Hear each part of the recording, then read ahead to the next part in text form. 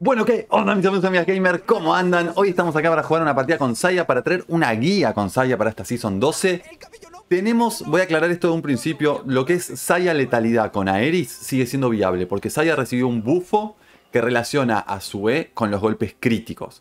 Entonces, esta partida va a ser una guía para XAYAH críticos, ¿sí? Con una build de crítico. Vamos a ver todo, como habilidades, runas, builds, etc.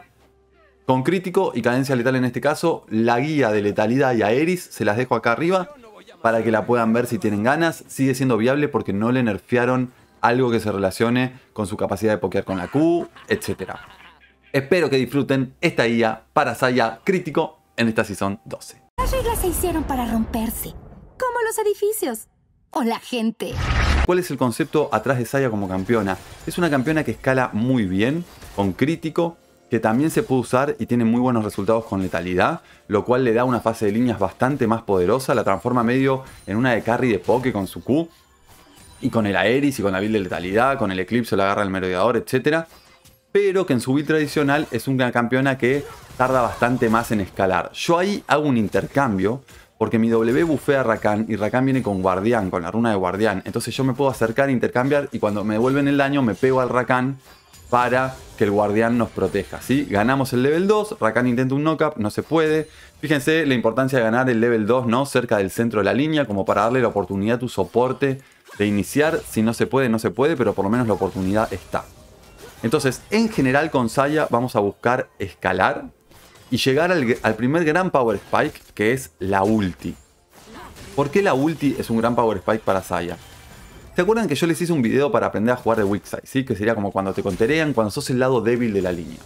También tengo una guía con Ezreal en la que les digo que Ezreal es el mejor ADC para jugar weak side. Pero estamos viendo a otro que es un gran ADC para jugar weak side. ¿Por qué dije weak side 6 veces en 2 segundos? No lo sé.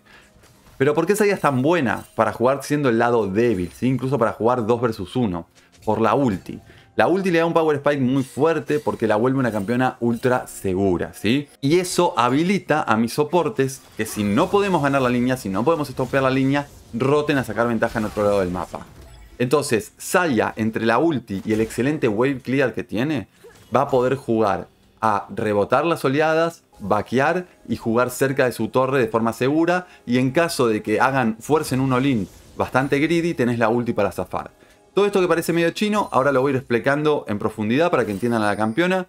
Y si quieren saber sobre control de oleadas, lo que es rebote y distintas estrategias que tenemos en el juego y que es muy importante aplicar, la verdad, les dejo la guía más completa en español que van a ver sobre control de oleadas acá arriba también. Vamos a desglosar un poquito las habilidades e ir charlando de qué va un poco esto, ¿no? La pasiva de XAYAH hace que cada vez que vos tires una habilidad, los básicos que van a venir después, 3 básicos puntualmente, van a dejar plumitas en el piso. Esas plumas vos las podés llamar con tu E. La E es la mayor fuente de daño que tiene XAYAH, por lo menos conceptualmente como la pensó Riot, ¿no? O sea, después eso de la build de letalidad con Aeris y la Q como fuente de daño en fase de líneas, es una build que se fue descubriendo porque XAYAH estaba débil. Pero Riot viene bastante empecinado con bufarla, se ve que tiene ganas de que XAYAH entre al meta. Y ahora el último buffo que metió, se los voy a contar, es que las plumas que vos dejás en el piso hacen un 75% de daño extra según tu crítico, ¿sí? O sea, sería como que el crítico pega un 75%. Miren, se los voy a mostrar acá, ¿ven? Las plumas en general tienen un daño base, que es el que ven arriba. Y fíjense que después dice, por cada una con un aumento del 0% igual al 75% de ese simbolito es del golpe crítico. ¿Por qué la bufaron? Porque antes era el 50%. Y un 25% más por pluma de su E es un montón. Sobre todo con una campeona que no depende del attack speed y que puede ir por un filo infinito bastante temprano en la partida. Ahora lo vamos a ver en la parte de la build. Pero esto es bastante importante para la campeona, ¿sí? Entonces, acá tenemos la primer gran estrategia que tiene XAYAH, que es su buena limpieza de oleadas. Para XAYAH es muy fácil empujar una wave, gracias a que mete la Q, deja 2 plumas en el piso, puede pegar un par de básicos, deja más plumas en el piso, llama la E, lo que acabo de hacer, y limpia la oleada. Fíjense que ahí XAYAH me había tirado 2 oleadas con un canon bajo torre casi, y yo ya la limpié y reseté la wave en un segundo. ¿Por qué esto es tan bueno? Porque cuando vos sos una de carry que post level 6 puede jugar de weak side, o sea que se va a quedar solo en la línea porque tu soporte va a rotar, lo que termina pasando es que la limpieza de oleadas es súper importante. Porque si querés hacer un freeze, la forma de rompértelo, o sea, sería un freeze por acá, cerca de tu torre para jugar seguro. La forma de rompértelo que tiene el enemigo es harpusheándote la wave, o sea, pegándole con todo. Y vos, con buena limpieza de oleadas, podés prevenir eso. Y si vos querés generar un back, o estás jugando en la línea adelantado, pero necesitas dejar de jugar ahí porque estás 1 versus 2 y en el momento en el que te inicien te van a matar, con buena limpieza de oleadas también podés empujar la oleada desde acá hasta abajo torre, lograr un reset o un rebote y seguir jugando seguro. Entonces esa es la primera herramienta que a XAYAH le da una buena capacidad para jugar sola en la línea. A ver, no les estoy diciendo que cada vez que jueguen con XAYAH la dejen sola en la línea, ¿eh? De hecho, potencialmente es un carry muy potente. Como para jugar con ella si tiene ventaja. Pero si de repente no pueden sacar ventaja en la línea porque los counterearon o porque ellos tienen una línea de early game muy fuerte, entonces, si sos un soporte de rotación, tiene sentido que intentes trasladar la ventaja. Y si estás jugando con XAYAH, tiene sentido que aprendas a controlar oleadas y a generar rebotes, resets, freeze, etcétera, para jugar un gameplay seguro y permitirle a tu soporte que traslade ventaja a otras líneas, ¿sí? Sea el jungla, el mid o lo que sea. Entonces, esto es la primera característica que tiene XAYAH que me parece muy importante, ¿sí? Aprendan de control de oleadas porque esta campeona tiene muchas herramientas para aplicar un buen control de oleadas. En segundo lugar, vamos a hablar un poquito de la Q. La Q tira 2 plumas, que es lo que están viendo exactamente ahí. Lamentablemente en el visualizador de partidas no se ven las plumas que quedan en el piso. No sé por qué. Pero la Q tira esas 2 plumas que vieron recién en la interacción y lo que hace es que te habilita la pasiva, ¿no? Entonces, ¿qué es lo que pasa con las plumitas? Esto es bastante bueno en la build de letalidad para ir pokeando al rival, ¿no? Porque le aplicas el Aeris, la maxeás de hecho con esa build, tiene sentido porque fíjense que el daño si maxeás la Q pasa de 45 a 125, es mucho, y también reduce el enfriamiento. Entonces si vas a estar spameando la Q tiene sentido maxearla, con la build de crítico no tiene ningún sentido, lo que se maxea siempre es la E, ¿sí? Porque la E va a ser tu fuente de daño, grábenselo eso en la cabeza. Entonces, entre la Q y la E tenemos la capacidad de meter un ruteo rápido. Porque si hay 3 plumas o más en el piso, XAYAH rutea. Entonces, ¿qué es lo que vas a hacer? ¿Sí? Lo que se hace usualmente es tirar la Q, un básico, y tirar la E para hacer un ruteo rápido. Acá intento matar porque yo ya estaba muerto y nada, no lo logro y me muero. Pero fíjense lo fácil que es farmear con esta campeona, que tengo prácticamente un CS perfecto en la partida. ¿Sí? Vamos 9 minutos y tengo 88 de CS. La Q siempre está bueno tirarla al centro de la línea porque con eso generás más presión, le pegás a más cantidad de minions. Esto obviamente entendiendo que querés generar generar presión en la línea para hacer algo, ¿no? Puede ser un back, puede ser una rotación, lo que sea. Entonces al centro de la línea te da la posibilidad de ejercer presión en la línea, además pegarle al enemigo, lo cual sería bastante óptimo, un uso óptimo de la habilidad. Y encima deja plumas en el centro de la línea. Entonces si vos tirás una W o intercambiás con básicos o le pegás básicos a la wave y dejás otras plumas en el piso, vos te podés ir moviendo para los costados para intentar meter el ruteo, ¿no? Que obviamente si tirás la Q a un costado de la línea es más difícil porque solo tenés un ángulo, o por lo menos tenés menos ángulos. Desde el centro es más fácil meter el ruteo. Pero en la build de crítico, yo lo que les diría con esta habilidad es que si quieren forzar un intercambio, lo mejor que pueden hacer es pegar una Q, pegar un básico, traer la E para intercambiar en fase de líneas. Ahora, este va a ser el uso que le vamos a dar siempre y nuestro uso de la E en general. Eventualmente sí, o sea, eventualmente uno lo que quiere con la E es aplicar el ruteo, ¿no? Eso es súper importante. Pero a medida que avanza la partida y uno tiene más daño y uno tiene más crítico, uno buscaría meter la mayor cantidad de plumas antes de apretar la E posible, ¿sí? La razón es muy sencilla. Si cada pluma me va a hacer un 75% de daño según el crítico extra, entonces yo quiero acumular la mayor cantidad de plumas que quiero, incluso si no me da el crítico, o sea, el daño base también, quiero acumular la mayor cantidad de plumas que puedo. La habilidad escala, entonces, a medida que cuanto más avanza la partida, esto termina haciendo que XAYAH de repente te reviente, estés en un intercambio parejo, ¿sí? Y de repente te reventó y no sabes cómo, porque te bajó un tercio de la vida apretando una tecla que es la E. Obviamente, el chiste de esto va a ser posicionarte. Entonces, con XAYAH también es muy importante pegar y moverte, porque si el rival se pega y mueve, y vos no pegás y te moves, va a ser muy difícil que le metas la E. Por último, les quiero charlar de la W. Bueno, anteúltimo, porque no les hablé de la ulti. La W es la habilidad que yo maxearía segunda, ¿no? Le daría todos los puntos a la E y después a la W. ¿Por qué? Porque XAYAH es una campeona que no depende del attack speed. ¿En qué sentido? En que no se lo tenés que buildear inmediatamente. Obviamente, ¿le terminás haciendo un ítem de fervor? Sí, velocidad de movimiento crítico y velocidad de ataque. No es que le venga mal. Pero en cuanto a la build, es mucho más óptimo patearlo para adelante por ejemplo, un fin infinito, ¿sí? Fíjense que el CS en esta partida es brutal, ¿eh? Les voy a poner el tiempo para que ustedes vean. 12 minutos, 123 minions. Es bastante fácil si masterizaste a campeona farmear y dominar las oleadas. Pero entonces la W nos va a dar velocidad de ataque, sí va a potenciar a nuestra campeona, pero va a interactuar únicamente con pegarle a otra campeón, ¿sí? O sea, va a interactuar sí o sí con el rango de lo que sería el básico de la campeona.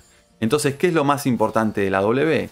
Que la usen cuando efectivamente estén cerca del rango de básico o a rango de básico, ¿sí? Porque si no, desaprovechás la velocidad de ataque. Y también desaprovechás la velocidad de movimiento, o sea, desaprovechás todo. Esta habilidad se usa para stackear plumas, para darte ese attack speed que no te estás buildeando, pero para aprovechar todo eso deberías estar a rango de autoataque. Y de hecho, no es la habilidad que más vamos a usar para farmear y para empujar las waves. Eventualmente en late game un poco, ¿sí? Porque va reduciendo el enfriamiento a medida que le damos puntos. Pero normalmente no la usamos tanto, sobre todo al principio de la partida, para limpiar las oleadas, porque tiene mucho más enfriamiento, ¿sí? Es una habilidad con mucho enfriamiento, entonces es mucho mejor usar la Q y los básicos con la pasiva activada que usar la W para farmear. Entonces la vamos a usar para intercambiar cuando estemos a rango de básico, para aprovechar la velocidad de ataque que no nos estamos buildeando tan temprano en la partida como con otros AD Carry. Post level 6 tenemos la ulti. La ulti es claramente una forma gratuita de stackear plumas. O sea que uno podría ahí tener una tendencia a querer siempre usarla de manera ofensiva, ¿sí? ¿Qué es lo que pasa de usarla solamente? Bien, eso ahí se vio perfecto el daño que mete la E de forma inesperada. Ahí no sé cuánto daño le hice a XAYAH, lo volvería a ver, pero mucho. Entonces uno siempre estaría tentado de usar la ulti para meter varias plumitas y poder hacer daño en área e incluso rutear en área. ¿Eso está mal? No, no está mal. Ahora, ¿qué es lo que pasa? XAYAH es una campeona sin movilidad. Por eso fuerza del viento, ahora charlamos la build igual. Pero no tiene nada de movilidad. Tu herramienta de escape es la ulti, ¿sí?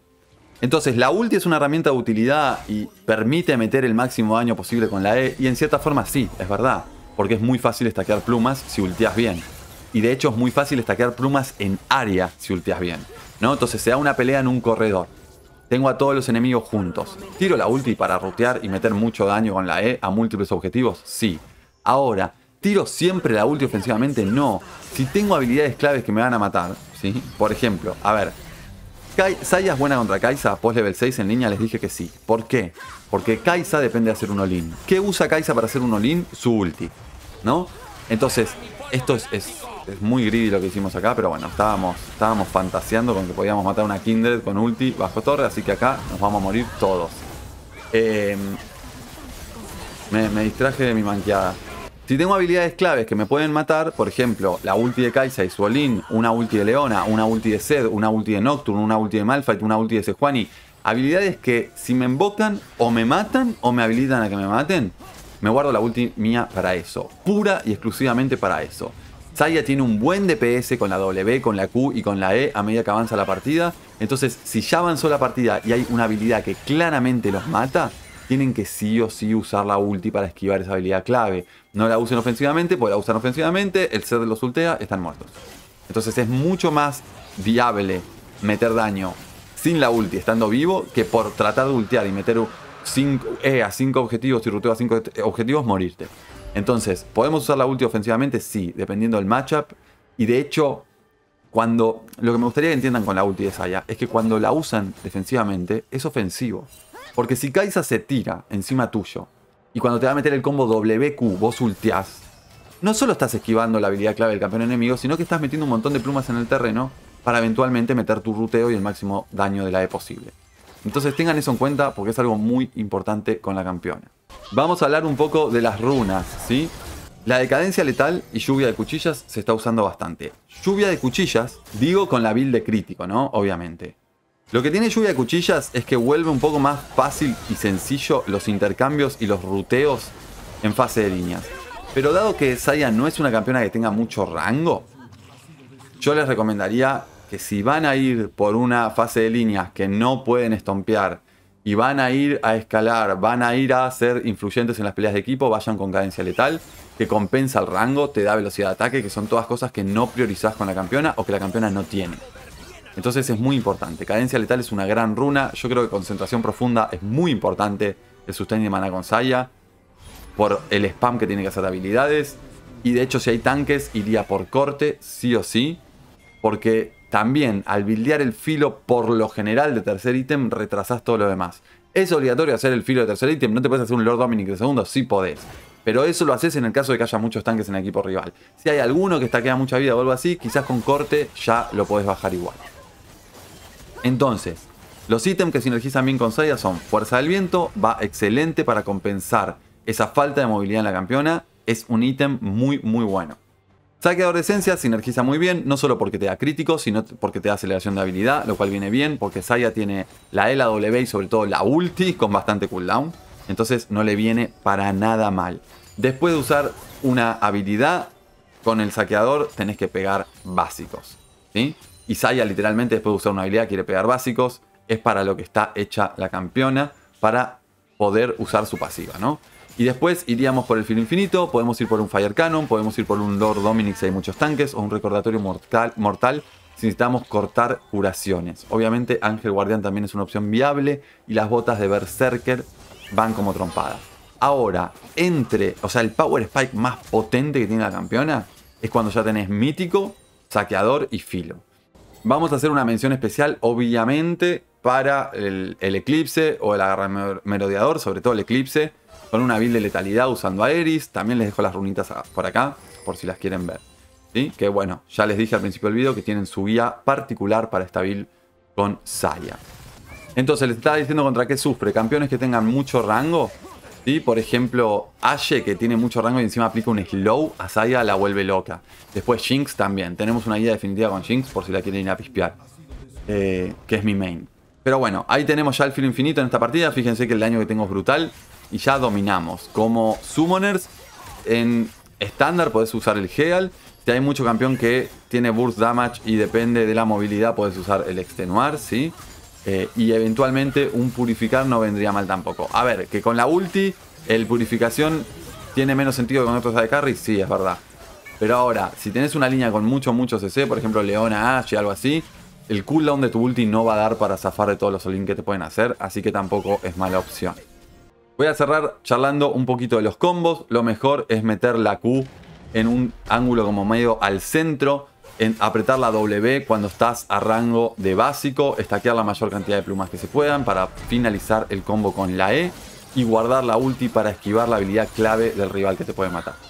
Pero bueno, esta fue mi guía con XAYAH para la Season 12. Espero que la hayan disfrutado, espero que hayan aprendido algo. Es una campeona súper interesante que cuando entra en el meta arrasa. Así que estén atentos porque a mí me dio la sensación de que con este buffo Riot por fin logró que XAYAH entre un poco en el meta y sea viable para solo queue.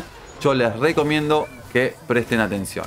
Pueden suscribirse al canal y activar la campana para ver más videos así. Como siempre, gente, fue un gustazo hacer esto para ustedes y será hasta la próxima.